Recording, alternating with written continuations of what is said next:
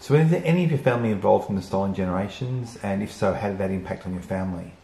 Look, I've really come to understand how much stolen generation has impacted on my family just in the last few years. And I guess a lot of it's been assumptions from what's happened, but sadly my nana had a child that she had from birth through till he was about 9, and my Aunty Maisie told me about the time the police came, and it used to be quite a common thing on the Framlingham Reserve that the police would come and take the kids that were a bit lighter in colouring. And my uncle was about 9 when he was taken from my family. My Aunty Maisie just said, the kids were screaming, absolutely screaming, and the elders would be saying, you've got to run to the bush, you've got to hide. And, he was only young and he thought that it was like hide and seek. And so she said that she's never gotten over it because she felt responsible. She was older and she felt that she should have saved him and protected him.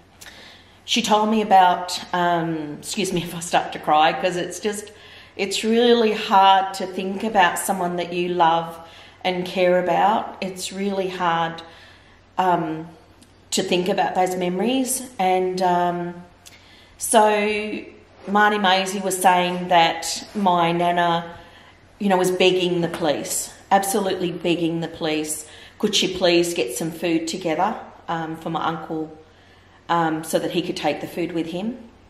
And she said about how my nana was running behind the car, and it's hard to think about the impact on my nana. And I think in a lot of ways that's impacted a lot of our lives, that a lot of the memories are just so painful that they couldn't talk about them. And so lots of things that I found were repercussions of that. My auntie, Marnie Maisie, my nana never got to see, her son again. He actually came his son actually came many years later trying to find my nana, but by then she'd married again and he couldn't find her because she was under a different name. But my cousin's now part of our family and we get to see him, and I think it was one of the proudest moments of my life was when my Aunty Maisie actually died, that he was asked to do the readings at her funeral. And, it was kind of like full circle. It was kind of like, he's now part of us. And the thing I found really amazing about it was that even though he'd not been a part of the Aboriginal community for like 30 years, when he found out about, who he was and where he came from, that he was exactly like us.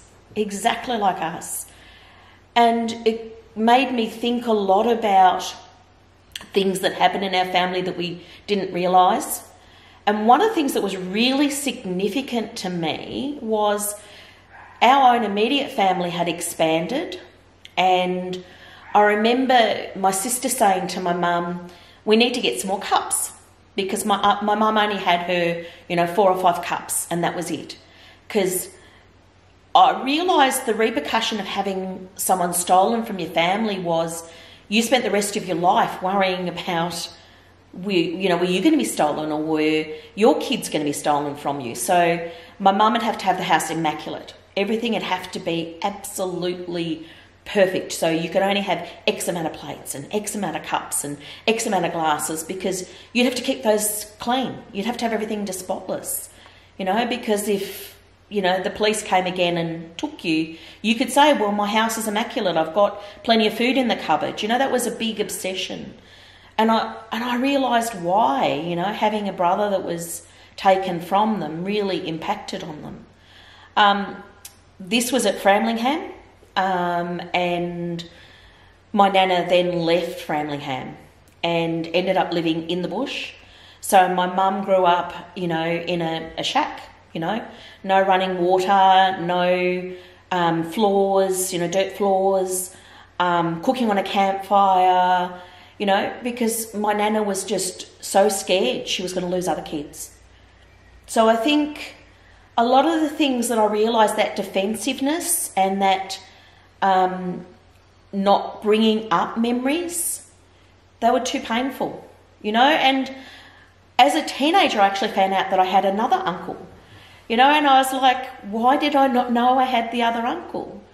You know, but it's just, you know, the pain, you know, the pain of those kinds of memories were just too hard, I think.